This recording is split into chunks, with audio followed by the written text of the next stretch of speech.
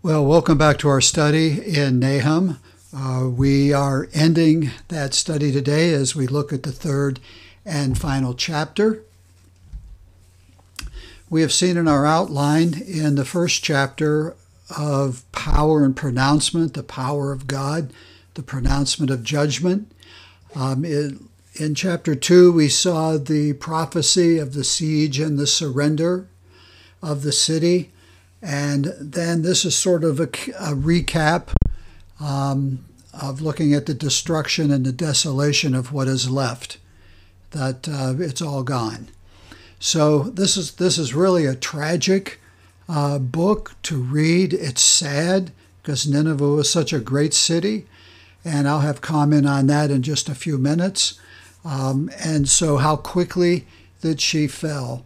When Nahum wrote this prophecy from the Lord to this city, it was fulfilled within 12 to 13 years it happened. And she fell. Little did they know 10 years before it would go, they didn't even up into the day of it think it was possible for them ever to be defeated. So let's get into the scripture. And once again, things that are underlined on the bottom are Hebrew. Renditions are not better, but other translation. Word definition to let some more light into the subject. And you'll see how we do that as we go along. As I said, this is sort of a recap. There's new information, but it's a recap. And so Nahum comes back, and the Lord lists the sins of Nineveh. And what is she guilty of? What has happened? Well, here's a bad one. The first one is murder. Here's some of the things that would happen. Woe! And that's what the Lord says. Woe to the bloody city.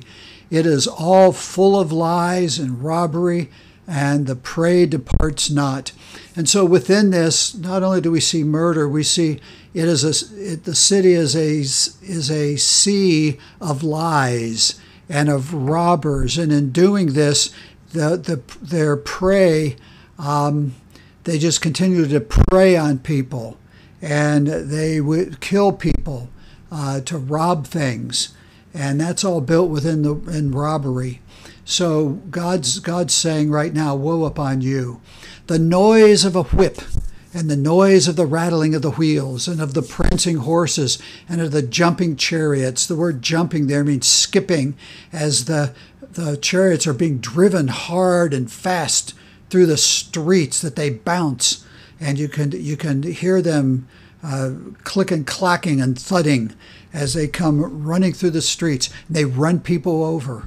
Scripture says the horseman lifts up both a bright sword, it's a flaming long knife for a sword, and the glittering spear, and there's a multitude of the slain. The city had gone so strong government and the army behind the government, and the government used the army just for play and for pleasure, and to turn the army loose in the streets. And there's a great number of carcasses, and there's just no end upon it. People would, when they'd go running through it, that's all that would be there. There's sexual perversion and witchcraft in verse 4. Because of the multitude of the whoredoms, which are sexual sins of whores, sexual sins of the well-favored, of the charming harlot, the mistresses of witchcrafts that sell nations through her whoredoms. They combine sexual sins with witchcraft, and that usually goes hand in hand, of sexual perversions with witchcraft, and the families through here. And so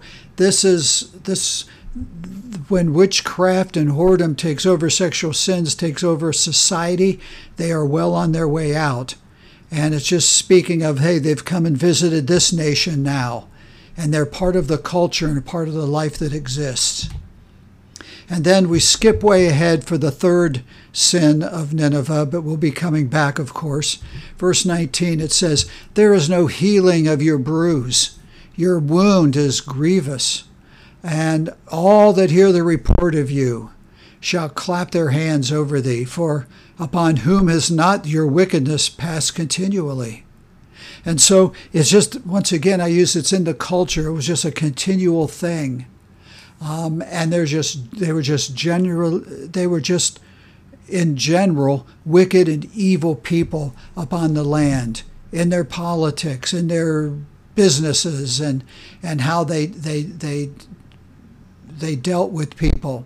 And so a passerby approaching the city from the outskirts would see in a magnificent walled city.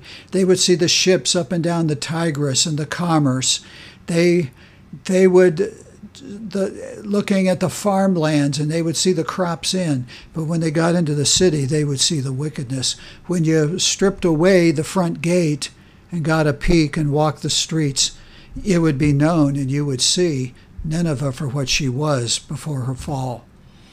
There's going to be a payment, and was a payment, and Nahum preaches the payment of the sins of Nineveh in verses 5 through 7. We already saw that because of the blood they shed, the Lord says that's going to be required of you. And then verses 5 through 7, they shamed righteousness. They shamed moral society. They shamed the God of Israel, who once was their God. And God says, okay, you shamed me and things of God and things that makes a society strong and honesty. You've done that, then I shame you. Behold, I'm against thee, says the Lord of hosts. And the word hosts is the Lord of the army of angels. And I will uncover your skirts upon your face, and I will show the nations your nakedness and the kingdoms your shame. So again, this is symbolic, but God is saying, hey, I'll take away the facade, and the world will see what you really are. And I'll hurl abominable, detestable idol filth upon you, is what's talking about you, and make you senseless or foolish. And I'll set thee as a gazing stock, a spectacle that someone would come to see and say, is it really that bad? I can't believe what's happening. Is it really that bad? Let's go see. And it is that bad. And it shall come to pass that all they that look upon you shall flee from you and say, Nineveh is laid waste. Who will bemoan her? The word waste is Nineveh is devastated. After God puts his hand upon the hand of judgment upon that city. And who will bemoan her, or shake or quiver? Whence shall I seek comforters for thee? The word comforters to call oneself. And what's saying is people will look at this and they'll come and see the waste and they'll say, what can I do? It's gone. What can I do? Our city, the city, Nineveh, is laid waste. There's nothing I can do. And then the scripture goes back in some time a little bit and talks about other areas that have been destroyed, other nations, and that's a picture of what's going to happen to Nineveh. And so the question gets asked in comparison, are you better than populous No, that was situate or built or dwell among the rivers that had the waters round about it, whose rampart was the sea and her wall was from the sea? They're talking about No, Ammon, and it is talking about Thebes. No is another word for Thebes in Egypt. Ammon was their idol, and their idol god, I should say. And in 663 BC, was captured by Ashurbanipal of this Assyrian Empire.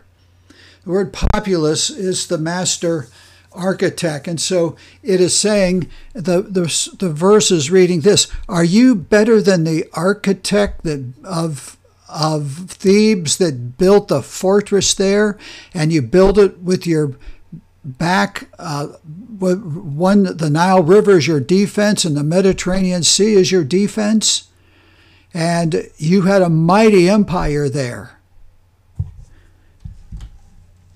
Here's a little bit, some of the pictures of some of the ruins of Thebes.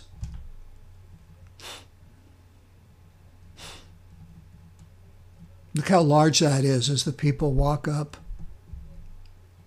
Look at the greatness and the grandeur that existed People would come here and say, oh, it's incredible.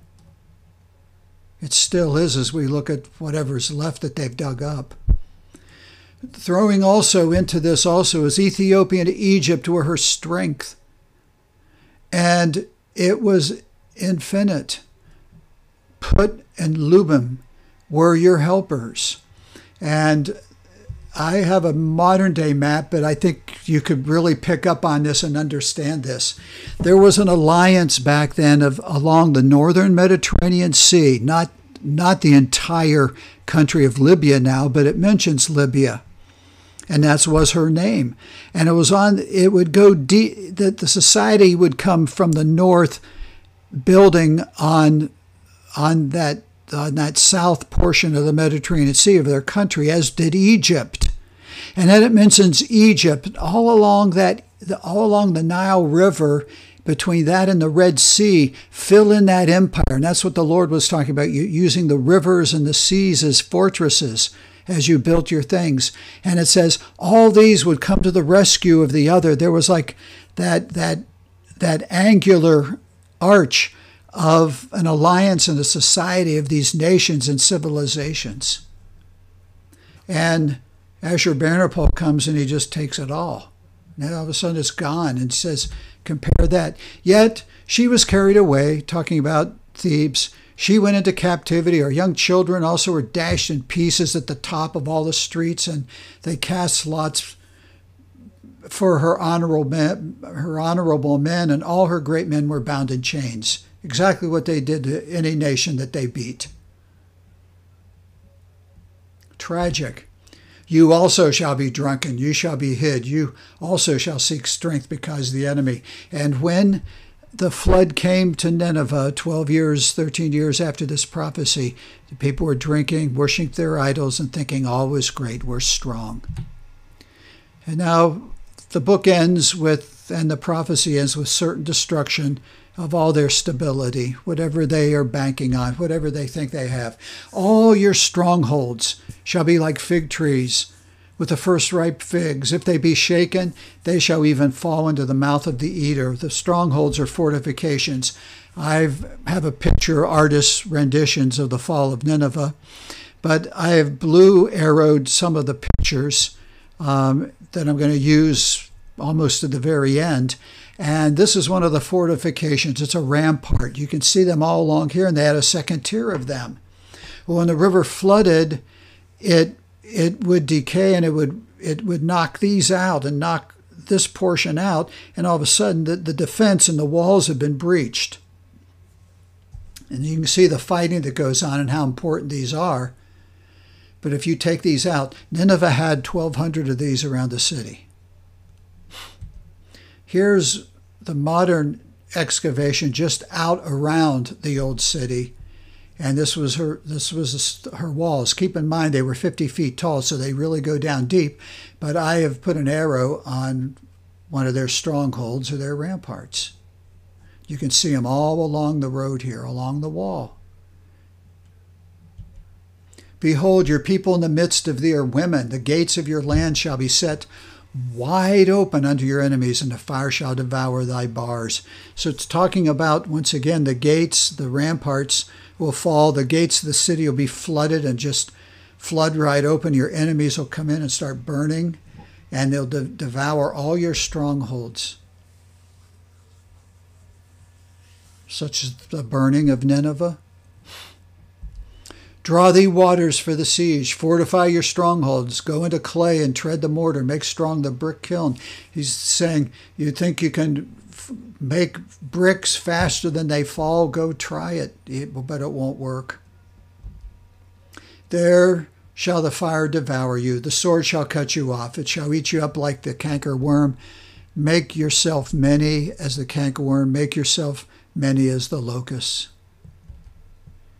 Thou hast multiplied thy merchants above the stars of heaven. The cankerworm spoils and flies away. So he's talking about you built an economy that was second to nobody, that was incredible.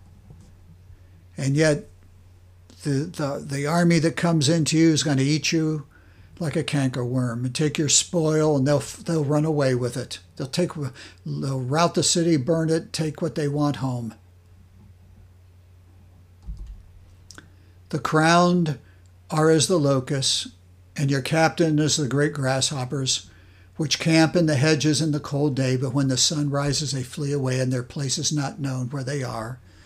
It's talking about Nineveh and all the chaos and the disruption, and no one knowing how to get a handle on anything, that those people in the upper echelons of government and of the military, they'll flee like locusts, they'll run, they'll try to get away, and some do escape because they won't know where they've gone to. So instead of fighting and commanding, they flee. Your shepherds are asleep, O king of Assyria. Your nobles shall dwell in the dust. Your people, thy people is scattered upon the mountains, and no man gathers them. Your people that lived, they are scattered, and nobody's ever going to be able to bring them back together again. Nineveh has never risen again. Never risen again. There is no healing of your bruise. Your wound is grievous. All, and I read this to you already, all that hear the report of you, they clap their hands over thee. For upon whom has not your wickedness passed continually? And so that's the recap. And I wrote down three things. There's truth from Nineveh and the fall of it. And if you've been with me this whole time, we started way back in the book of Jonah, that God called Jonah to go to Nineveh and preach and say, you need to repent. You got 40 days to repent or God's going to destroy the city. They repented. And from that time to the fall, from Jonah's time to the fall, it was about 125 to 30 years. That's all it was. So the first point that I bring up to you is God blesses repentance and those that live in righteousness thereafter. But God blesses repentance. God sees the heart. God sees the contrite heart. God sees the one that's asking forgiveness. And God always will reward that. God will forgive. And all of a sudden, we're part of God's family and we're God's program. See, Nineveh got with God's program. They got rid of all their idols. They got rid of the sexual sins. They got rid of the witchcraft out under Jonah. There was a revival in that land, and those people turned to the Lord, and they became righteous people. All right, you say, well, why 120 some years later? It's that it fell. Because truth must be passed on from generation to generation, and if it's not, then there are gaps, and no one knows from where you came and where you're going to ultimately end up again. And so the adults that repented, they had children, and they saw that, and probably some children repented to the Lord. But the children could see that, and they had firsthand information. And so when the next generation is born and starting to grow, that generation lived and was witness of that. And they could relate, and they needed to relate that to their children. And those kids caught a lot of it, but they didn't catch it all necessarily, because we're into the third generation now, and the fourth is all that took. And they were, by the fourth generation, they were all back to where they'd started. And understand the third thing here. Sin will ultimately be paid for. God is so merciful, the civilizations can often get away with a lot for a while. We'd say that's a long time, but in God's eyes, it's not long. But God always will deal with sin, and sin ultimately will be paid. The Bible says, be sure your sin will pay you out, will find you out, And that applies not just to nations, but that also applies to people, to you and to me. Ultimately, the wrong we are doing will catch us. If man doesn't get us, God's got our number. We need to be people of the Lord, people of the Word, people people that walk in humble and humility before the Lord and seek to live righteously, doing right things in our culture and in our society in front of other people. And so before we go, I've used a lot of pictures, but I've mainly used these. Here's the one I used when Jonah arrived at Nineveh, and the artist's concept, and the Tigris River flowing through the city. Took Jonah, the Bible says, 3 days to walk from one end to the other. It was 9 square miles, 3 miles one way on the walls, 1.5 miles the other, 3 on the backside, and 1.5 miles coming forward. I wonder it took him 3 days. A great city, one time. Beautiful city. Archaeological things are starting to bear this out. The Assyrian Empire was an incredible empire. Yet her destruction, the Bible says, was very swift. There's the river, breaching, flooding, growing taller and higher. The Babylonian army, with the help of the Medes and some other tribal nations, in they came. Breached their ramparts, burned their city. So how do I say, may the Lord bless this book to your life and to my life? Go back and just think through it and apply it to today. And we learn from it. We can learn from the mistakes of other nations so that we don't repeat them. We can learn the mistakes of other people and other nations so that as an individual, we don't repeat them. We can see the hand of God and the goodness of God. Thank you for sticking through this. This was a tough book. And if you listen to this 1, 2, and 3 chapters all through the book, may the Lord bless you for it. And I appreciate your tenacity to stay through what can be some really hard reading and hard listening. Father, thank you for this book. There are things we can learn as a nation and we can learn as a people. Teach them and drive them into our heart, those truths, and may we walk with you. In Jesus' name I pray. Amen.